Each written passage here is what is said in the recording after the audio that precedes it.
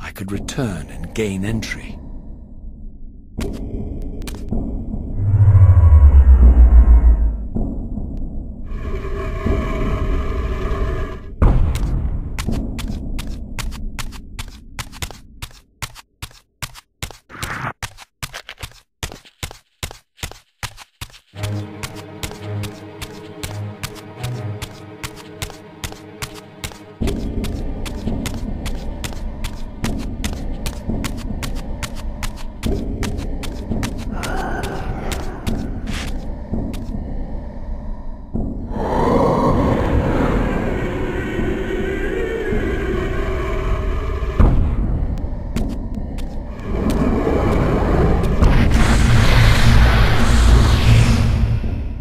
You're a ragged excuse for a savior.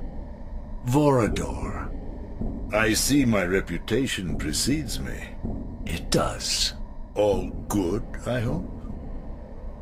I've been watching you since you emerged from that accursed stronghold. Strange that your arrival coincides with the corruption of the Pillars. But I'm wondering, are you the catalyst of these events? Or the answer to them? I don't know what you mean. I will speak plainly, then. I distrust your origins, stranger. Seeing you crawl from the putrid depths of Mobius's keep makes me question your purpose here. And what should I make of your appearance?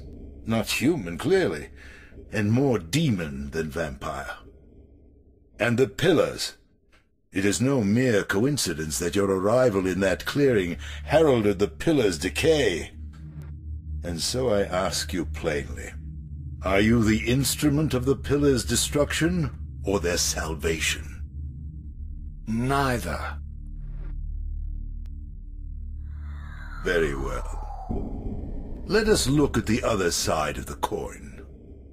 I have followed your journey and watched as you blithely unlocked secrets that have been sealed and forbidden for thousands of years. The path you have been treading is open to only one being.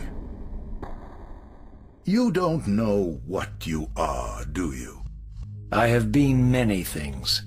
If you find me ignorant, enlighten me. What's the point? This world is beyond redemption. Let the human cattle have it. I would expect better than meek capitulation from you. Centuries of persecution have taught me well.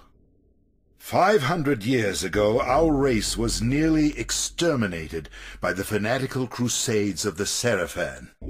And now the same sick drama unfolds again. In merely a decade, Mobius's cutthroat citizen army has nearly accomplished what the Seraphan could not. Vampires meddling in the affairs of men. Look where it's brought us. What am I to make of these secrets I've uncovered, then? The depictions of the winged race, the Pillars, and the Reaver. Fairy tales, boy. The delusions of an ancient culture clinging to hope long after the world had discarded them.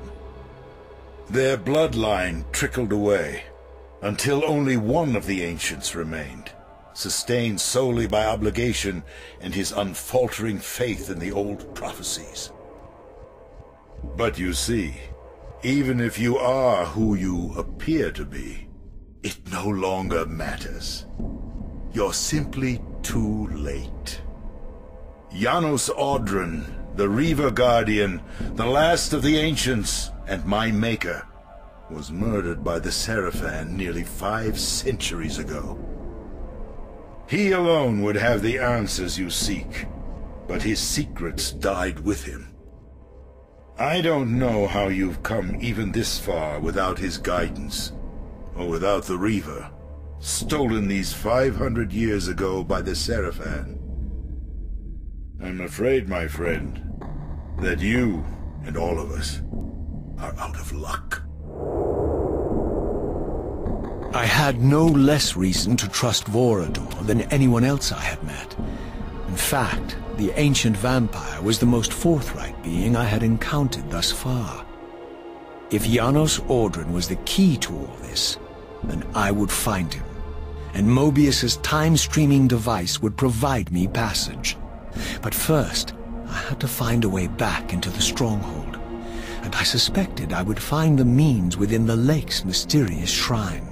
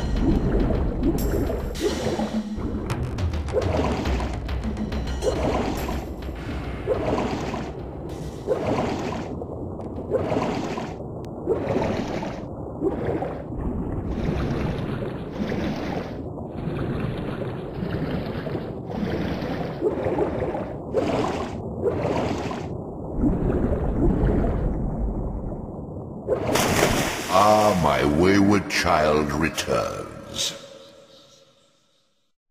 Having unearthed more than you'd like, I suspect.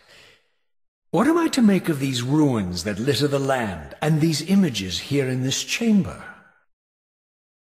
Merely the deceits of a failed civilization. You are being misled, Raziel. This ancient race hoped to manipulate the future with these scrawled misdirections. You must tread carefully. There are dark forces at work in this world, bent on subverting your true destiny. I have no doubt of that. The question is, am I in their presence right now? Your arrogance will spell your demise, Raziel. Deny my will, and the arc of your destiny will reach a sudden conclusion. Your threats are unmoving. Even now, I'm beyond your reach. My reach is longer than you realize. This is a very dangerous game you're playing, Raziel.